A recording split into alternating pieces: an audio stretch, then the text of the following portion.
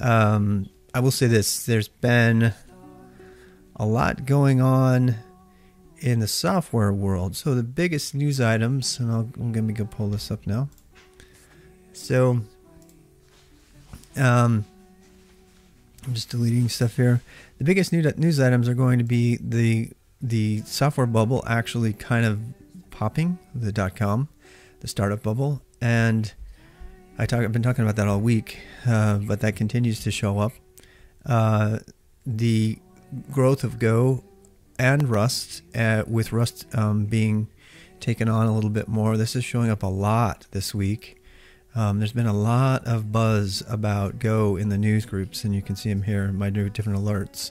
So we're going to go through that. So if you don't have time to see the whole Coffee Talk, it looks like the focus of what we discuss will be where the industry is going with regard to software development versus operations and cybersecurity, which seems to be a regular thing we talk about, as well as what's going on with Go and why you really want to start learning Rust like today.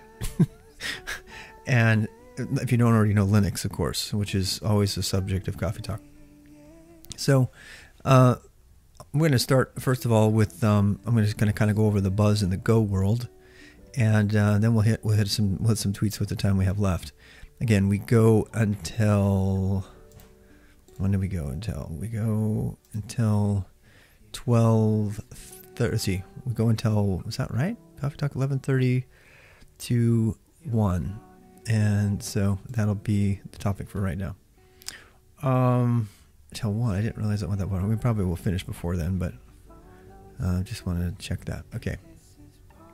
Yeah, I think I'm off on my time a little bit. What time is it? 11:40. Yep. Hey, Doris. Oh, she's not here. We've already decided that this is going to be casual. And again, if you miss this, it's going to go up on YouTube right away. So let's just read all of the 12 o'clock. I'm not going to be going, just so you know. So a bunch of random news here. I'm going to delete that. We'll get back to it. But I want to go over the buzz in the Go world. So this thread has been going on for a very long time. And if you don't know the people, if you don't recognize the names of the people on this thread, you should probably take note of them. So this is another reason you might, if you're interested in Go, that you want to get on the Go Nuts list. And so just to give you a sense of this, so here we go. Thanks for your follow-up, Eric. Eric Raymond. Yes, that's the same ESR that wrote The Cathedral and the Bazaar. If you don't know what The Cathedral and the Bazaar is, you might want to Google it if you are interested in Linux and open source of any kind. He's, a pretty significant player in the 90s at getting the open source movement going. Usually he's one of the ones who's mentioned in, in the same, I suppose, paragraph as, Stallman and Linus Torvalds. And these are people who are very fundamental to getting everything going. In fact, there are several people on here that you would recognize as pretty significant technologists in general, let alone prominent people in the Go community. So, and this thread continues to keep going. And so what this thread is about, Python to Go experience report on a large Python to Go translation. And the reason I'm bringing it up, and here, so we'll start with why you care. People are replacing Python everywhere with Go. And I'm not exaggerating that fact. So I've told this story before, but the same week that Guido van Rossum, the creator of Python, announced his retirement from the company Dropbox, was the same exact week that Dropbox put out a tweet saying that they had just completed porting some 32,000 lines of Python to Go. And they're not the only ones. And if you don't understand what's going on, you might want to go to go.dev, which is a new site that did not exist before the beginning of this year. This is a 2020 site. This has got case study after case study after case study about why Go is the new general purpose language. And that is the takeaway. This is why you should care. And I don't make statements lightly. You just have to know that about me. I research things and I watch the trends and I subscribe to everything, and you can see that on my Coffee Talk every day. But this is where this conclusion comes from. The conclusion is that if you are not learning Go, you are going to be left behind. And and depending on what you're trying to do. But Go is very clearly taking over for Python as the general purpose language of choice. Let me say that again. So Go is taking over as the general purpose language of choice. No, it's not Node. No, it's not Python. No, it's not Rust. Rust is not a general purpose language. It's a good language. It's not. Python's a good language too. They're all relatively good language. Java is going to be there because it's just legacy at this point. It's in everything. It's the modern COBOL. That's what I call it. So learn Go. And if you're not learning Go, you should start. And unfortunately, there aren't a lot of good documents out there. There's a book that I recommend, Head First Go, but it's very dated. It doesn't cover Go 1.13. So we're going to continue to talk about Go 1.13 and 1.14 today because 1.14 was released 2 days ago. I spoke about this on previous Coffee Talks, and to just give you a succinct summary of what's going on with the Go releases, Go 1.13 was a monumentally big release because of all of its module support. So it has a different way of handling how it deals with dependencies. It also was the first time the Go module caching servers are a thing, and that's spectacularly cool because that means that you can now load modules whether or not the GitHub or GitLab or any of Git resources are available because they have been cached in the Go caching servers, which are maintained by the Go people and I believe are supported by Google as well. And nobody need to fret about Google's control over the language. This is not a thing. This is, a BSD license. It's very open, and nobody ever needs to worry about that particular thing, as they might have to with Java right now on March 20th, which is, this isn't news yet, but in was it March 20th, the Supreme Court will be hearing the court case of Google versus Oracle over the Java API. So the Java language itself is not only legacy and ugly, but it is also the subject of a very, very important legal battle that's going to the Supreme Court in March. And for that reason, greenfield projects should run screaming from Java. Because Oracle has already won a case that says that they have prevented anyone else from using the API.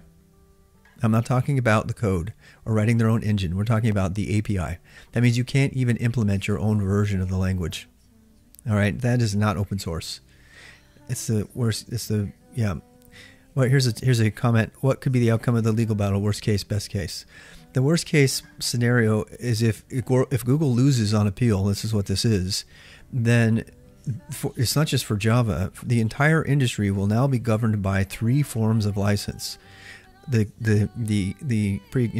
open source licenses, or the free software licenses, GPL, the permissive and non-permissive. So that would mean the MIT license, the BSD license, the GPL version 2 and version 3, which are very significantly different from one another, as well as the copyright licenses, which are the Creative Commons licenses that govern, copyrighted material, traditional copyrighted material, stuff that normally was, audio, video, written, all of that stuff. So that can all be released under Creative Commons. So those are the 2 current families of licenses.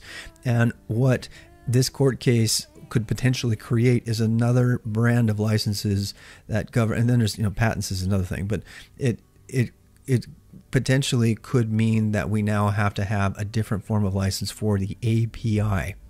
The API meaning that you might be able to copy the copyright licenses protect you from copying the documentation, for example, about Java. You can say this is copyright, you can't do that. Trademarks prevent that, another thing. But what the court case is about is it's like, we don't care how publicly this language, its keywords, its syntax have been covered. They won a court case against Google saying you cannot use our API. You cannot use our keywords. You cannot use the Java syntax. In other words, languages and their APIs, which is where they fall into this, would now be subject to license. And that has never been the case in previous, JavaScript would have to rename ToString to something else. Not just that. But now what we're going to see is potentially proprietary languages going after other languages, then claiming that their APIs and keywords and format and use of curly brackets are all their property. So it's a very, very chilling decision. People that are following this have been talking about a lot. I haven't been following it as closely since the first court case, but in March, it's all going to hit the fan. Not only that, but other things are going to come before the Supreme Court regarding Google and Facebook and other people. So March is going to be a very interesting month for the legal, evolution of what's going on in Silicon Valley and all these big companies and the Oracle and Java had no love for each other. Meanwhile, quietly in the background, I reported on this yesterday. Yeah, yesterday I reported this, but quietly in the background, Google is really working diligently on Fuchsia. They actually came out and said that Go would not be a supported language on the Fuchsia operating system. This is a entirely built from scratch operating system released under the MIT license, not under GPL v2 or 3, which means that Google is positioning themselves to drop all GPL software, just as Apple has already demonstrated that they're doing. And you can read lots of material online about this. So now Apple is leaving the GPL. They're going with MIT and BSD licenses because they can steal, and not give anything back. And they're doing the same thing now with Google. It's really clear that they're seeking that same thing. And wait, was that the 2-string? I don't understand. So anyway, that's something to take away from this. So originally we were talking about Go, and then we talked about the licensing. So let me return. Python is being replaced by Go everywhere. Every major enterprise, small and medium size, big size, they are all replacing Python with Go. The Python will still be a very valid language, but it's going to be a niche language and a legacy language. There's still lots and lots of web servers running on Flask and Pylons and all that, but Python is going away as a language, as a primary language. It will become the world's greatest scientific calculator, and it will be still used by scientists and TensorFlow people for now. I believe strongly that Go is going to eventually replace that. I just saw a thing about TensorFlow in Go. So that's all changing. JavaScript is not going to change. It's still, you have to learn that language first. It's still significant. But the multi-purpose languages that are primarily based on the back end, those languages, they're kind of vying for position right now. And Go and Rust are clearly the winners there. There's just no debate. That's not just a trending topic. This is what we're seeing the industry do, and what we're seeing, new greenfield projects pick up. So Scala, I think Scala is not particularly greenfield. I think Scala falls into the category of we have a JVM and we need to make it work. Okay, so I don't think that people are going to be reaching for Scala unless they already have a Java base, and that is a lot of the enterprise. So, but even other enterprises of that size are throwing Java out entirely, including Scala, and they're going with Go, and they're going with Rust for C++ replacements. And again, the enterprise is somewhat different than. In my estimation, the enterprise is usually about 4 years behind, 2 to 4 years behind what's coming out in the industry, and you can tell that. So, like for example, I remember while I was at IBM, we had some interns come in, and they got to work on Ruby on Rails and Ruby, and I wrote the INI module, for God's sake, for Ruby in like 2007, and they were able to come in and work with it in like 2010, 2012, because, IBM had kind of lumbered along and said, oh, hey, this Ruby thing's kind of cool. And when I was at IBM, when I was at Nike before that, I remember asking, I told the story before on the stream, but I asked the guy, the senior, I was the Nike's webmaster for the intranet, and I asked him, I said, can we please bring Apache in and replace this Netscape server? I want to use this Apache server. This is the 90s, right? So that was new. And it took a year or more, and the same team came to me and said, would you mind if we swap out and put Apache instead of your Netscape? And they were kind of asking me, they were kind of saying, hey, can we do this? And I was like, yeah, that's a great idea. You're really, really smart. You should do that. And so what I'm trying to say is that the trends that I'm seeing, the mega trends, then these aren't just, these are mega trends that are picking up steam in the middle to small size business and in the popular community. Another one, by the way, is Arch. So Arch is, I keep seeing references to this everywhere. Arch hasn't jumped the wall yet into the enterprise, but as far as we know, but the nature of the enterprise may change, which would mean, more work from home kind of situations where you can use whatever operating system you want. So these are some pretty significant technologies that are emerging that everybody should be watching really carefully. But in particular, in the case of Go and Rust, I believe you should learn it today. Unless you want to work in Scala or Java or script, or if you're going to pick up Python, you should probably make sure you're into machine learning and data science and that kind of thing. If you're going to be doing statistics and astronomy, you should learn R. I mean, the languages that go with, I'm talking about a general purpose language. Go was created as a general purpose language to replace Python and Java and C++ at Google. That was its specific purpose. That was its specific raison d'etre. That was the reason it was created. So it's really, really good at it. And it's also relatively fat because it does things that more slimline languages like Rust do for us, or C++ or C, that are generally used by more advanced programmers and developers. So my takeaway there is, and we'll read some evidence of this further through these emails, but my takeaway is learn Go. Of course, learn Linux. Linux is a given. And then learn Rust in there somewhere. Of course, WebTech is also a given. So WebTech is a given, and Linux is a given. And then the next steps are I believe, Go and Rust. And so I'll be putting a great deal of effort in there. And C is still very valid as well. If you want more information specifically on this, you can watch the Brian Cantrell video, Should We Replace the Operating System with Rust?, where he concludes, no, we shouldn't, but pretty much everything else. And that there's a big database firm, InfluxDB, which is very clearly moving to Rust for their next iteration. They are a time-based database that we actually happen to know some of the people locally here, or one of them anyway. And they are very well positioned for the IoT market, and they have decided apparently to move to Rust. We can tell that because their Flux, which is they have a specific SQL query language called Flux, and their Flux tool has a Rust parser. So a parser that's written in Rust. So the writing seems to be on the wall that they're also migrating. So anytime I run across some new piece of really awesome system software, Alacrity, and then now InfluxDB and things like this, I keep hearing about them being written in Rust. So this was kind of hard for me to come around, but that's the next thing I'll be learning on stream. I've coded only very trivial Rust on stream, so I will be learning Rust along with all y'all on stream. They have very good documentation. I'll be going through that, and I'll be doing a lot of that to just get through it.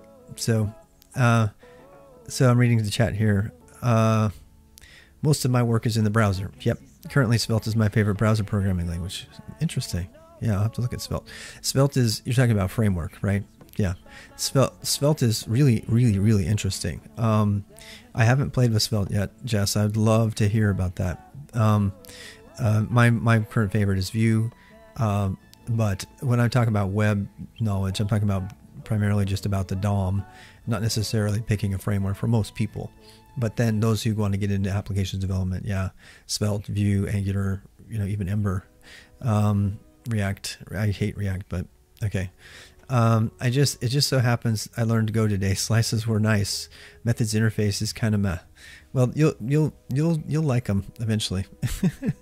Yeah, the first time you play around with Go, you're like, this language is backwards, because it puts everything. You put all of their type definitions and declaration information comes after. So yeah, it's pretty fun. Rust is the other way. So yeah, Svelte is a compiler, technically its own programming language, superset of HTML, CSS, and JavaScript. Oh really? That I did not know. I really need to look at Svelte. Jess, thanks for bringing that to us. I have Svelte. I'm glad you mentioned that, because Svelte has been coming on my radar a lot lately. And it's been kind of bubbling up like it's going to be something. If it's reactive and it combines HTML, CSS, and JavaScript, that should be really interesting to see. Hopefully we won't get another, ill-conceived tool for creating, document pages for the World Wide Web that have widgets in them that are completely unrenderable, which we'll cover today. All right, so it's 12 o'clock. That leaves us with about an hour to go. Receiver argument is just naughty business. Yeah, I think so too. I'm working on making a Svelte course right now. Fantastic. Well, I am all about plugging that. So I'm going to click on that. Can you guys see my link? I'm going to click on that. I have a feeling I'm really going to like Svelte because it feels like, I don't know, but it feels like that Svelte is coming out of this kind of, reaction to these fat, bloated builds, have to have a full Babel and everything else kind of, you have to really, really have a full build environment for web applications. And I hope that's what it is. I hope it turns out to be, and that's why I like Vue, because Vue is progressive. So you can have a document page and use Vue without a problem. You can do it with React too, but with Vue it just seems more natural. And so you can just kind of add it on. If you have a reactive component you want to add to your document, which I have a lot of because I'm a teacher. So a lot of times I'll write documentation about a lesson and I want to have an interactive component of that lesson. And I got to tell you, Vue is just so ideally suited to, carve out a div on the page and place your interactive content in there. And then of course your content is not dependent on the interactive component that's been composed into your web page. So for me, Vue, and I find this a lot. I find a lot of educators really, really love Vue for that reason, because what they're doing is they're making like a little quiz app, or they're making, and they can include the same Vue library in all of their pages, and even consolidate all of their code into and then use data attributes. They can use data attributes to pass data into Vue, so they can actually create these little segments of interactive, like test yourself sort of content without having to use just the DOM, and also having some of the components from Vue. I believe all of that's possible with React, but that's. I continue to run into educators who create their own content who just really, really like Vue for that reason. Vue, many would agree, is easier to pick up because of its minimal nature. You don't need to have a full-blown build environment, which is normally recommended with React. And so if Svelte, which of course is what the word means, right? If Svelte proves to follow through on a lot of that direction that Vue is going in, I'm very, very, very interested. Minus the compiler dimension, similar to, yeah. So, does Svelte have I guess Svelte has to have a compiler, right? Because it's putting HTML and everything together. Do you know if Svelte complies with the does Svelte comply with the some of the direction in the web components space? Do you know about that, like the Polymer stuff? I'm always trying to measure everything against Polymer, which I haven't used, but just to see if it's where it fits into the whole mix. Yeah, if you have anything to tell us about that, I'd really appreciate it. I'm looking forward to your site. I'll go out there and check it out. Yeah, please make sure to keep in touch. Maybe give me a follow. I would love to highlight your site when you get it published and make a video about it, because I really believe. I mean, you probably know this term, but framework fatigue. Framework fatigue is a term that's kind of a joke in the web industry, because frameworks come out so fast that, oh, there's another one. Oh, there's another one. There's another one. But I haven't finished my other project. Oh, there's another one. Oh, there's another one. It's like exhausting. It's like so exhausting not to keep up. You're like, I can't keep up with all of these cool things that are coming out. And for the record, by the way, that same sort of thing happens with Go terminal UI application frameworks. So you had, like last week or 2 weeks ago, we had TView, and before that we had Turnbox, and now we had T-Cell, and then TView, and now we have CView, because the TView guy doesn't want to maintain it anymore. And so it's like there's always a new terminal UI framework in Go coming out. So it's going to be fun to watch. I'm really excited to see this. All right, let's go back to some of the news of the day. So I mentioned 3 main things. The Go thing, why you need to learn it. Honestly, I'm not going to bag on Node, other than to say that everybody is replacing Node as a backend. The creator of Node hates it. He doesn't even support it anymore. And the creator of Express has long since abandoned Node for Go, like since in 2008, I think. So maybe 10. And so that kind of, you just, Node was an accident that got really, really popular. And if you are, other than doing stuff on the back end that involves JavaScript already or for legacy, you shouldn't be reaching for Node. And the number one reason you shouldn't is because it's not concurrent. Well, that's, to be fair, it's concurrent, and they're doing a thing with web workers where they're trying to make it so that they basically have threads. They're trying to rebuild threads in some really weird Frankenstein way because the language wasn't built to do that. The language was built to deal with concurrency through the event model, and so now they're trying to add on the equivalent of basically, green threads, or what they're called coroutines sometimes, where they split up an individual thread of execution and share it, and then like Rust has threading. You have green threads in Go. So the number one reason that Go is getting picked up as a multipurpose language is because the multipurpose world is concurrent. It's highly concurrent. So now we're starting to do 32 core systems, Threadripper and stuff like that. And so those systems, in order to take full advantage of those processors, you have to write code concurrently. And by the way, if you're not learning how to write your code to run on multiple processes at the same time, you need to start learning that. If it's one thing I can just scream, learn today how to make your hello world program concurrent. Make it say hello on one go routine or coroutine, and make it say world on another one, because the entire world is going to be concurrent. All the code must be concurrent. And so the languages that really shine in the concurrency space are really going to dominate, particularly in the multi-purpose world, and that is Go's sweet spot. Go's concurrency is imperative. It doesn't have these horrible async await promises and all that stuff to deal with that nobody really likes, but nobody wants to say so. In fact, you almost feel dirty using Go because it's so easy to use its concurrency model imperatively. You don't have to be afraid of sleep statements. Because they just sleep the single thread. It's very, very much. It's a lot more intuitive, I'll just put it that way. Rust does have concurrency. I haven't played with it yet, but my understanding is Rust concurrency is still thread-based, which means that it gives you more, you have to control it more. So that means you get a single thread.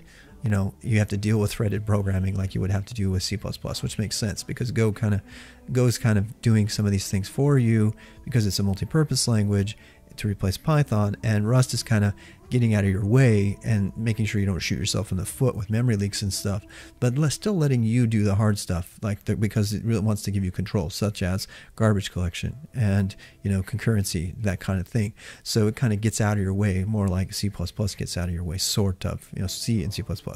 So Rust and Go are really two complementary languages that people should be learning that want to do with systems programming and applications on the back end, and who knows what WebAssembly is going to do to that whole thing on the front end as well. All right, so I'm going to go back and read some things here. Yeah, you can enable custom element support, but it's off by default because it adds more bloat. Okay, yep. Thanks for the follow. Oh, I didn't notice. Sorry. Okay, so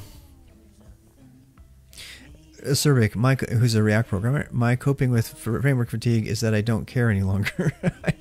I just came to peace with the idea that I can't prepare beforehand and will have to learn whatever is needed when needed. That is really good advice, Cervic. It's really, really good advice. And that's coming from somebody who works in the web space quite a bit. So I agree completely. Let's see. Yeah, we ship. So Jess says, yes, yeah, the ship has sailed on programming language stability. Even C++ has a new syntax every couple of years. That's true. And I'm just going to say it again for Go. Go 2, the talk about Go 2 is going on now. And they have changed the syntax somewhat, but they've maintained backward compatibility pretty well. They're not doing a Python 2.3 thing, which was a disaster. The fact that we had to give Python, you guys probably don't know this, the fact that, the Python 2 deadline from the Python Foundation was 2015 initially. And so many people complained because they didn't want to do it, that they had to push it out to 2020, and many people still missed it. So, and if you don't know what's going on there, Python 2 versus 3, the single biggest thing that it's missing is not the print statement, it's the fact that it didn't have built-in Unicode support. So Go was built by one of the co-authors of the Unicode standard. It has the best Unicode support of any language I've ever encountered, and I've gone through a lot. Oh, sorry about that. I don't know if I'll have to... Yep, you're off. I should probably just turn the sound off. And oh please, I'm blocking the channel instead of away. What?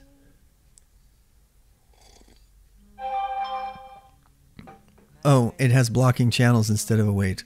Are you talking about Go? So does Python. They do. What is it called? There's an acronym for it. Lilac and Gooseberries. That's a great name. That's my favorite game, by the way. So, let's see. Yeah, I mean, it has blocking channels instead of await. Yeah, blocking channels are way, way, way better. They just are. They're easier to comprehend. Not everybody's as smart as you, Acerbic. Right? I've been around long enough to see coders, particularly junior and medium coders, like run screaming from threaded programming. It's okay. So one of the number one demands in the industry is going to be concurrent programming. Okay. So one of the greatest demands for solutions is going to require concurrent programming.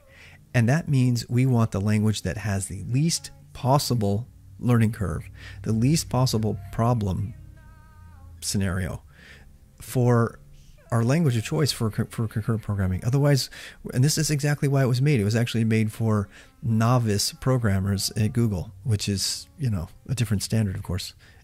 So, enough talking about languages. I did want to conclude here, though, just to show you this list. There's been a lot of chatter on the list because 1.14 was released, and 1.14 has problems, man. It's got problems. They're not really, killer problems, but they're enough to stay on 1.13 until they get it worked out. So the first problem it had was it doesn't even work on certain versions of old Mac. It won't compile. And the other ones are that the performance was really low. So it had taken a pretty good hit on performance. And so at the same time, this is like, a week after the whole Discord thing, which really blew up the Go list in reaction to Discord's announcement that they replaced Go with Rust, but they replaced Go 1.9, which was an ancient one, with Rust for something that should never have been written in Go in the first place. And it was fun to watch the list kind of blow up on that.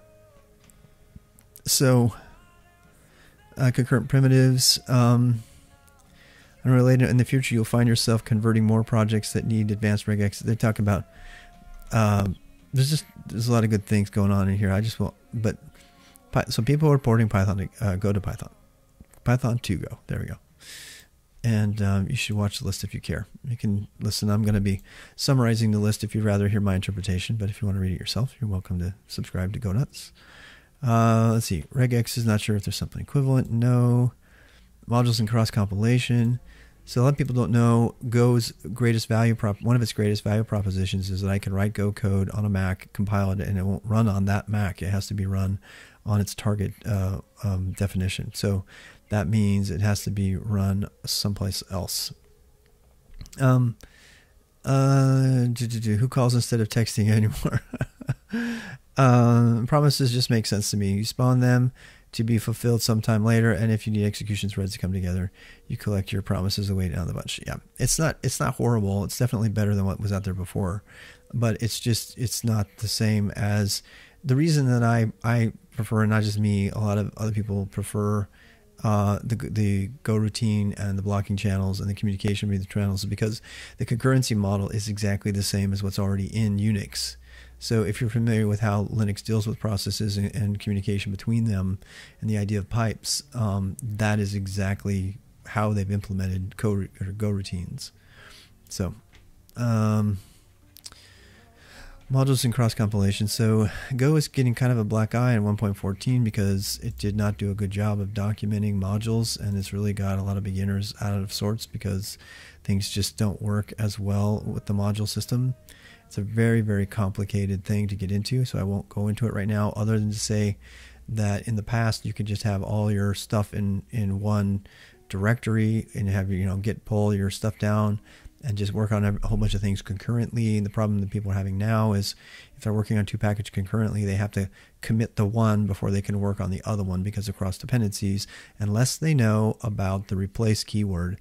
So if you happen to be a Go programmer and you're watching this right now, the number one thing you need to understand about Go modules, besides what they're for and everything, is the replace keyword. I promise you, particularly you like really crazy Go programmers who do a lot of packages at the same time, you're going to love the replace keyword, because the replace keyword allows you to define in your go.mod file something that you can link to that's local, and it will prevent it from going up and getting it from the repo, which may or may not have been updated. So that allows you to concurrently work on the 2 things. Now, when you finally deploy both of those items, you want, and this is the rub, people have got change requests and proposals in for this. When you finally want to deploy your final version, you have to remove those replace statements from your go.move so that they'll become dependent on the actual packages and not your copy of the package over here. So that was the one thing. It took me a full day and a half to figure that out. And I was like researching it everywhere. I couldn't find it anywhere. So I mentioned it because in the hopes that I can save some other Go programmer that kind of pain, who particularly programmers who are working on multiple packages at the same time, or some of the packages may be private. There's another way to get around private packages as well, but we can talk about it another time. All right, so depending on your use of SQLite, there are a few pure Go libraries for SQLite. Well, that's fine. Let's see here. I want to come back to the Lua information here. So I think this is related to this. So Mac OS is running on 1.14 has been running a SIG illegal statement, and this is another version of this bug which has been opened as a release blocking bug, and has been categorized as a release blocking bug by the Go team. So once again, if you are on a Mac in particular, if it's old, don't do 1.14. So they can't recall 1.14 now that they released it. It's unfortunate they released it when they did. Yeah, we're going to talk about Lua too. Lua is a great language for what it is, and so just keep that in mind.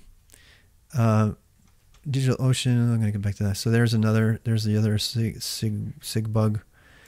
So they have some pretty bad error. I really feel like 1.14 was rushed out, to tell you the truth. I feel bad for the team because I feel like they had 3 people come forward on the list and say, hey, look, I got benchmarks that are not coming in as well as they did, and they were significantly slower. And they released it anyway. And so, I mean, like 3 days later, I saw official release. I was like, wait a second, you're not even going to look at these problems? So I don't know what caused that, but I get the sense that, and they lost their Java guy, I get the sense that the governance team over on the Go side is not what it once was. Maybe because there's a volume of changes that are coming in and the growth speed.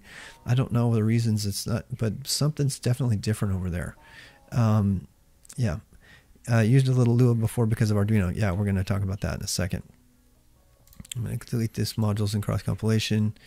Hey, I have a bill from the car. I do want to get to these notifications at some point. I think there's the Golang alert reasons we're talking about it. 9 reasons you should use the Go programming language.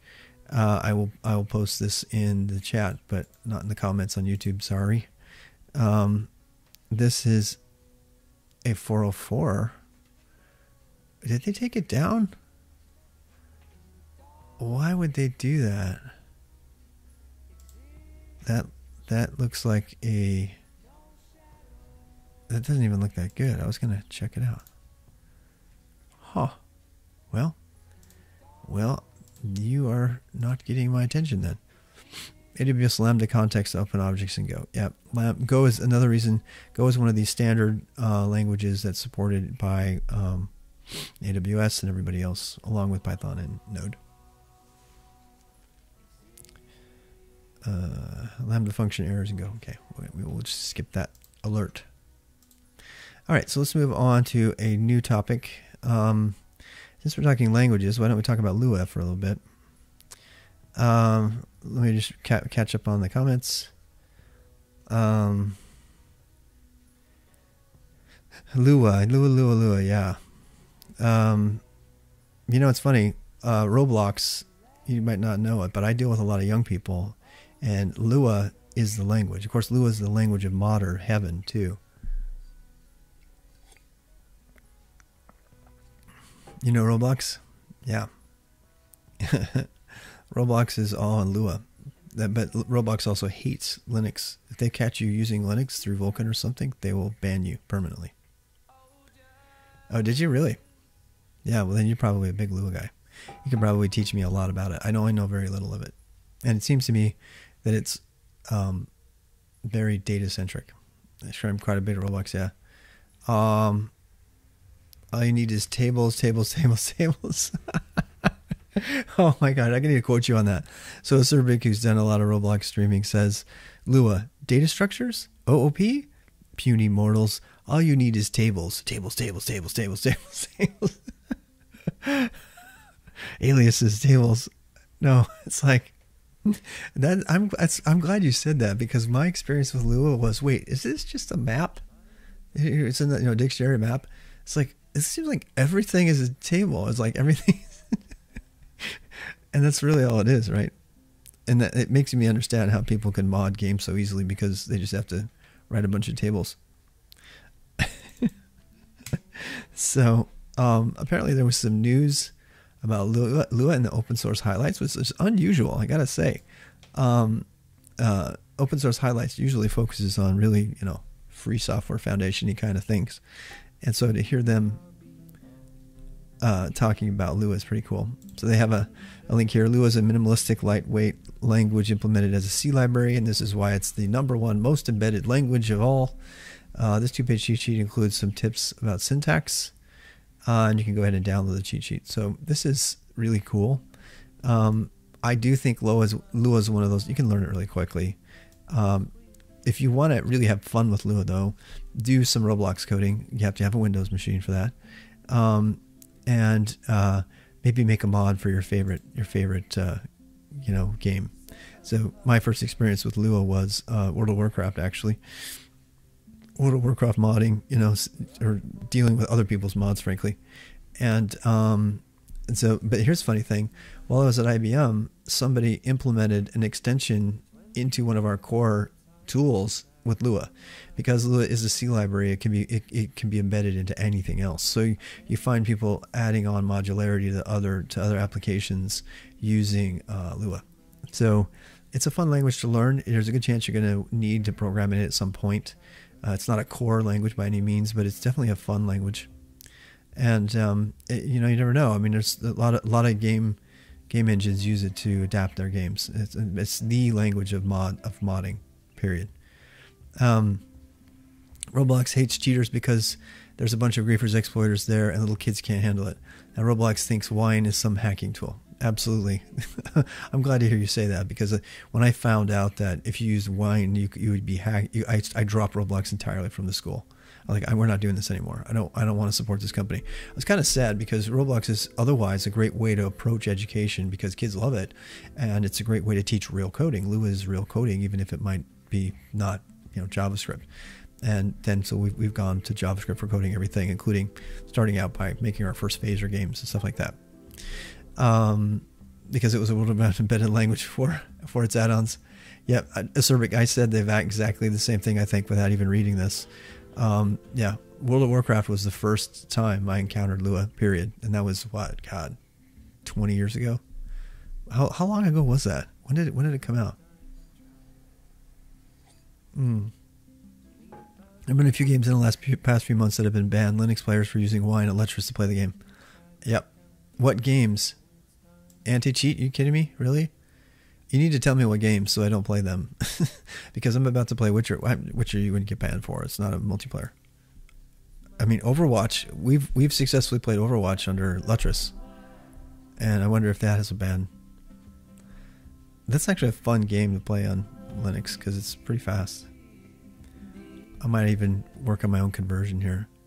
That's something I might be willing to do on stream. It's like go through and try to learn how to do Letras and Vulkan and get Overwatch to run on a Linux machine, because I think that's a topic that might be, maybe for the end of the day kind of thing. You just kind of hack on it and see if we can get it to work and talk about how to do it. Jess says, I integrated the Lua runtime into a C++ program on an airplane with no Wi-Fi and just the Lua docs. Exactly. That's why it's so popular for I don't think it's going anywhere. So I mean, I actually saw it pop up in enterprise software because it's so easy to configure. So Lua, as far as I'm concerned, Lua is not just for modding games and playing around, making my Roblox worlds. Lua is an enterprise grade language that everybody should really learn at some point, because your chances of encountering it are pretty high. Same with Python, right? You're going to encounter it. Battlefield 5, it looks like the big one. Oh man, Rocket League discontinued Linux Online support. They're one of the ones that's been dropping Linux support, right? That's that whole Epic thing. I am not a fan of Epic anymore. Like, how dare you disparage the name of Linux by saying it's Canada? Sorry. Yeah, we have a commentary. Come on in. What do you got to say there, sir, for a coffee talk? I think coffee is a substance that relies on. Is it gonna help me avoid the coronavirus? No. My subject is my great informer on the coronavirus epidemic. Did you guys hear about the Iranian guy, by the way? Tell us the story about that. So there were here, come over here. You gotta be closer. The health minister was like. The health minister said what? It was like, this is all under control. We got this. And went on talk shows, but it turns out he was infected the entire time. The Iranian health minister was infected the entire time he was going on talk shows and infecting talking other about people, how it was okay, all over the place, coughing all over the. And now, just him alone probably infected 50 people, based off how many people he's met. Oh my god, that story is great. Otto's always current on current events, so it's great to hear from him. I'm going to get him on stream here eventually.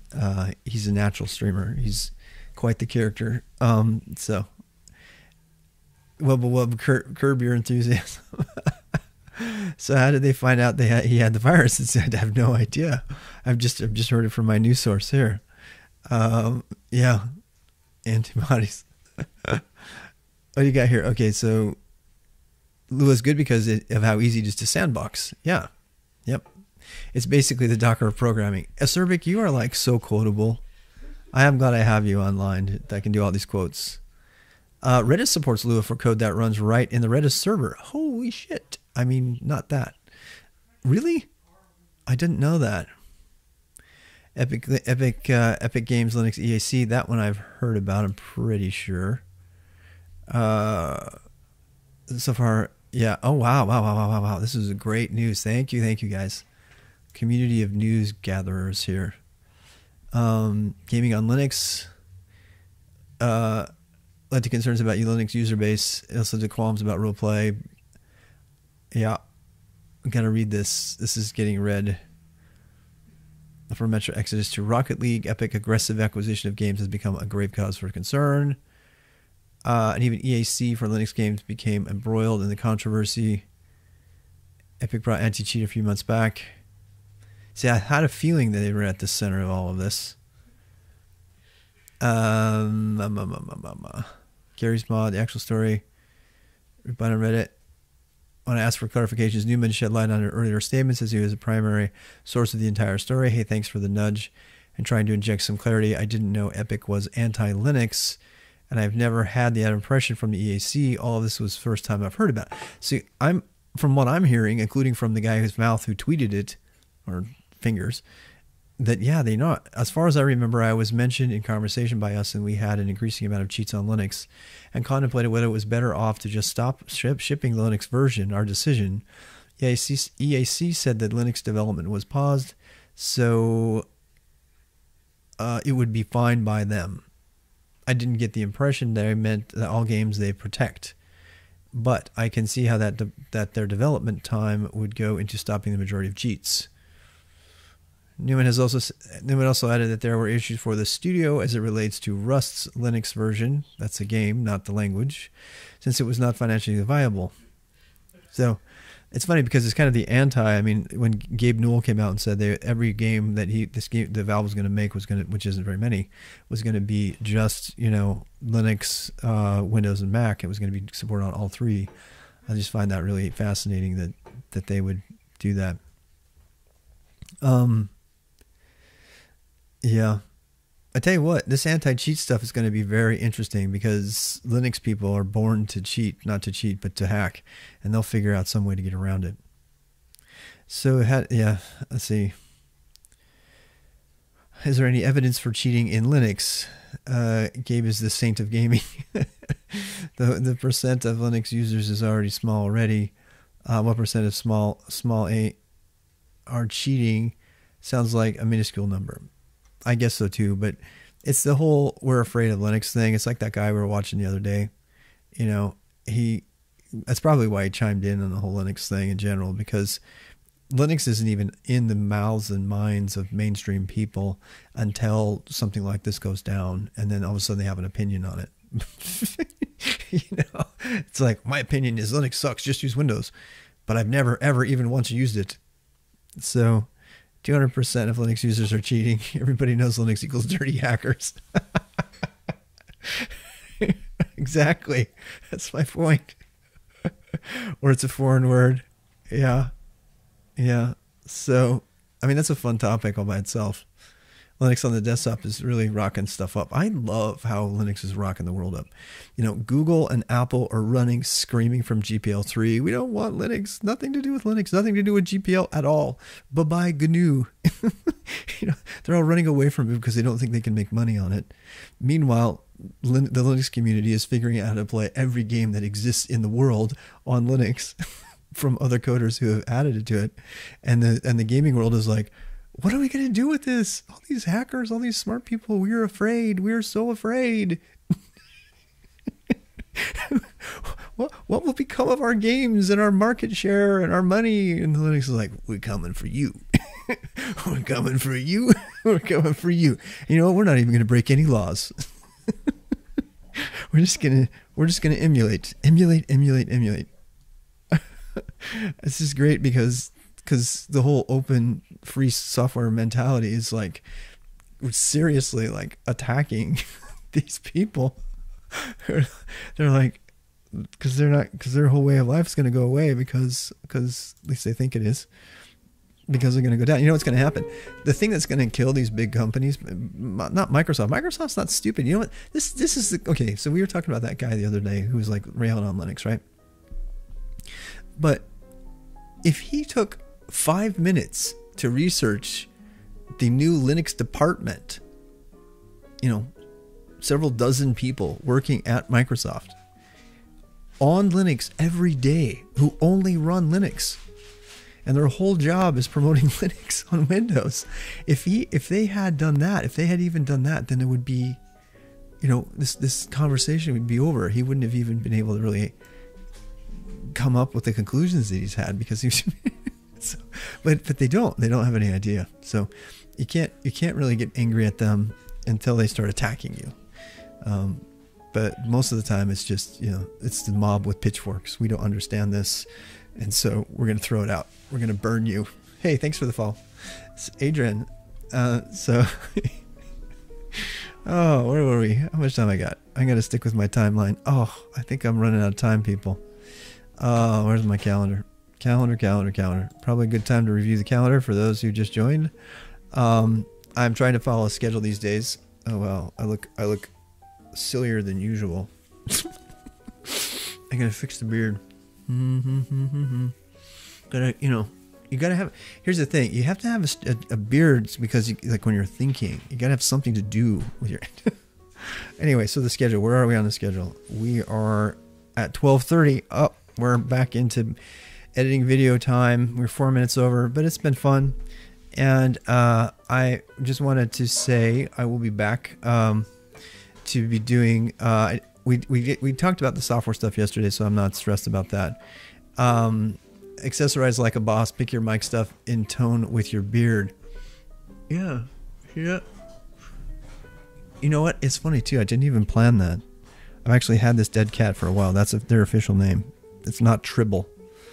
So many people don't know what a Tribble is. Trouble with Tribbles. Someone called it that. So I'm going to call it. I'm going to get done here and move on. Next, I'll be on next just in chat for sessions, and then tonight, as usual, will be on for craziness. If you actually want to watch me code, I will be coding during chat on small things, but on the serious things, I'll be coding tomorrow morning at, what is the time? I have to look at it again. I need to print this out and put it like right here. So let's see. Yep, 8 a.m. for yoga. So 9 a.m.